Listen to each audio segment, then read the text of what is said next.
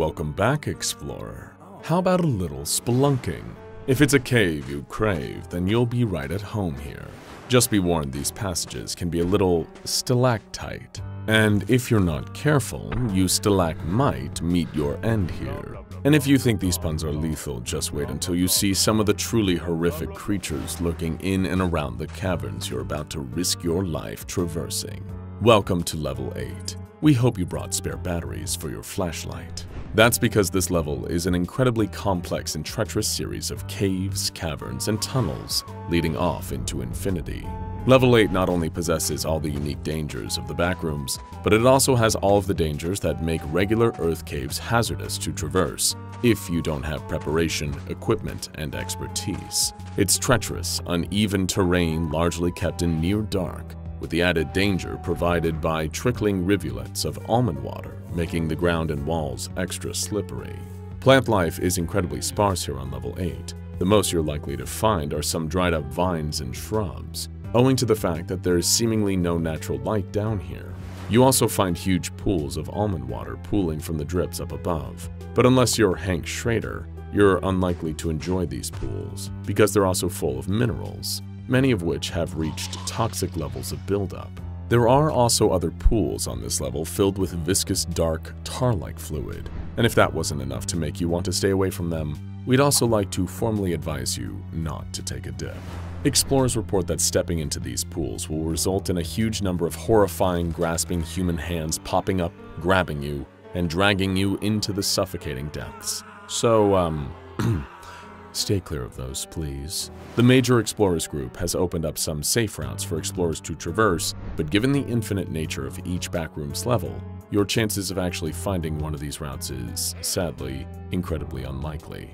Bummer, right? And if your extensive history of gaming in your previous life taught you anything, it's that bad things lurk in the dark, slimy innards of caves. And you saw The Descent. So your fully expanding legions of pale, flesh-eating bad people be on your ass before you know it. But that would be a pleasant vacation from the things you're actually likely to run into down here. Level 8 has more hostile entities hanging around than you can shake a stick at, even by Backrooms standards. And one echo tumbling through the darkness of the caves could tell them all exactly where to find you. That's why in this episode, while you're fumbling around in a cave trying not to get killed, eaten, or worse, we're going to give you a rundown of the many beasts you might run into.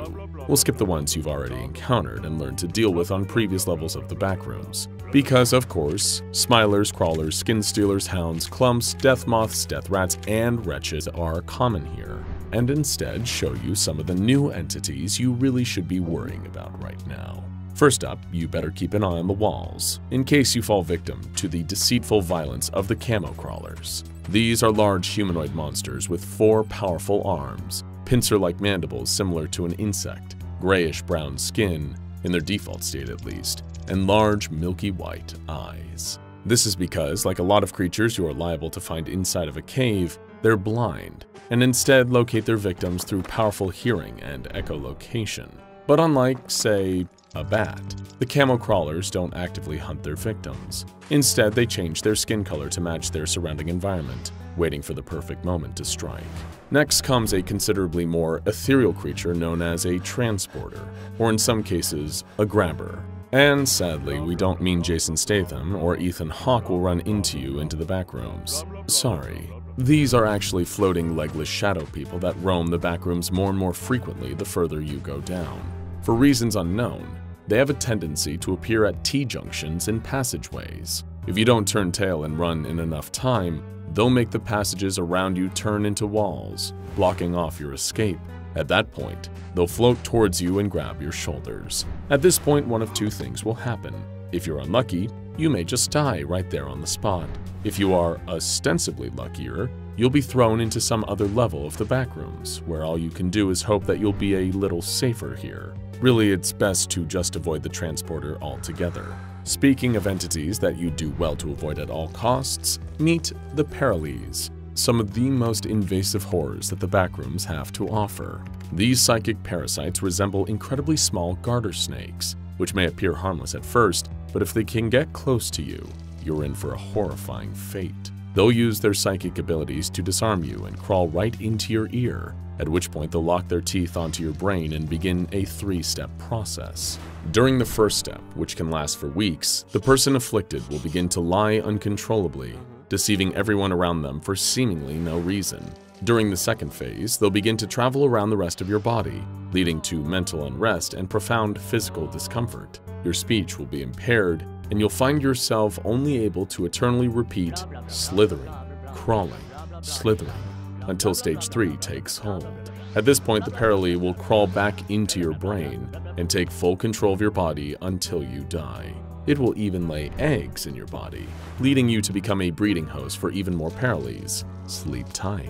Except you really shouldn't sleep, because you might run into a hostile child Faceling. We know what you're thinking. Wait, why are you telling me this again? I encountered a Faceling already on level 1. And while you are correct there, there's an important distinction between a Faceling and a child Faceling. The adults are, for the most part, pretty docile and harmless. But if you see what seems like a strange, long-haired little girl in the distance, then buddy, it is time to run for your life. Child Facelings are demonic faceless children with sharp blades and nasty attitudes. And if you get caught off guard by a group of them while you're in the cave systems of level 8, you may end up on the business ends of their blades. Next comes an entity that isn't really actively aggressive, but is still best avoided for reasons we'll discuss very soon. The Faultcrawlers. These are centipede-like entities that live in colonies across the Backrooms, with elongated mandibles resembling that of a stag beetle. These creatures are highly poisonous, so we'd advise you to avoid eating them at all costs, if you're that kind of weirdo who just loves eating centipedes for some reason. And again, while they won't ever directly attack you, their presence can be a bad omen, as it can be a sign of more dangerous entities lurking nearby. Speaking of even more dangerous entities, we have one of the most mysterious entities in the upper levels of the Backrooms, the Reviooks. Despite their somewhat whimsical name, these beasts are not to be trifled with. If ever you enter an area and the ground seems to be vibrating, then it's time for you to get the hell out of there, because you're likely about to be the victim of a hungry emerging Reviook. When you see the ground beginning to crack, it's probably already too late. A pair of huge muscular arms are likely to pop out of the ground and drag you underneath to your doom. Sometime later, your skeleton, picked clean, will be shoved back up to the surface. So be sure to walk without rhythm, and you won't attract the Revioook. Okay, now let's have a little bit of fun and lighten the mood. Just because we're in a cave shrouded in perpetual darkness doesn't mean we have to be all doom and gloom, right? So to make us all feel a little better, how about we hang out with a bunch of huge spiders? Oh, doesn't that sound like fun? Oh, I can just feel the joy and enthusiasm coming off of you. You're in wonderful luck in this regard, because level 8 is absolutely filled to the brim with these 8-legged pals. They're so synonymous with this level that these enormous spiders are known as the Arachnids of level 8. Let's meet them. The most common forms are simply known as the Arachnids. Biologically, they're highly variable, coming in a number of colors and ranging in size from 2 centimeters to 2 meters in length. If you're lucky and you stay out of their way, you might avoid one of their highly venomous bites. The mother of all these spiders is known as the queen spider, who is massive in size and will absolutely tower over most human beings who dare step into her domain, at 7 to 10 meters in length. It probably goes without saying, she's best avoided, right? And then there's the third variety of spider lurking on level 8, eager to menace anyone or anything that invades their personal space, the Franken spiders. Now there's a name that just warms your heart and fills you with absolute comfort and tranquility. These are the friends that just won't go away because, for mysterious reasons, the Franken spiders have unparalleled regenerative abilities, which keeps them from ever being permanently killed by an explorer or one of the other entities lurking in the Backrooms. We recommend keeping a flashlight handy, because light can act as a deterrent against the Arachnids of level 8, and Almond Water can work wonders in helping to treat the venom of spider bites when applied topically. And this brings us to the last significant monster of level 8. So significant, in fact, that they have a notable effect on the very topography of the level. These entities are known as the Wranglers. They're huge, snake-like beasts, with the males of the species typically being extremely aggressive and proactive in killing and eating humans, and also, disturbingly, have extremely human-like faces that appear to have broad grins. The more mature specimens have gray skin and glowing eyes, and are capable of twisting their bodies in any way they like. They are able to bore through the caves, twisting their bodies like drills. But that isn't their most dangerous and problematic method of locomotion. There was an incident with an unimaginably huge Wrangler on level 8 long before you arrived, detailed as follows in the official Major Explorer Group report on the matter. December 17, 2019, 12:30 a.m. A large deceased occurrence of Entity 75 has been found in level 8. It was discovered after an unknown wanderer reported it to MEG Team First Response. A team was promptly sent and took 7 hours to get to the location with the help of MEG operative Deezer. These operatives tried burning a path to the exit. However, not enough pyro oil was supplied. A second team arrived with more supplies. This allowed a path to be burned through the entity. At a later date, the rest was burnt away, the amount totaling to 2 cubic miles. This anomaly is an old male Wrangler, and it's the biggest Wrangler, possibly the largest entity, recorded. Many public cavern systems in level 8 have been blocked off by a mass of decaying plant-like flesh of a Wrangler. The Wrangler died during no-clip burrow. It seems to have died of starvation. The number of skeletons and indigestible objects found in here was considerable. These skeletons belong to some unknown entities. Some human-made objects and other essential supplies were found. Other mysterious objects were found as well.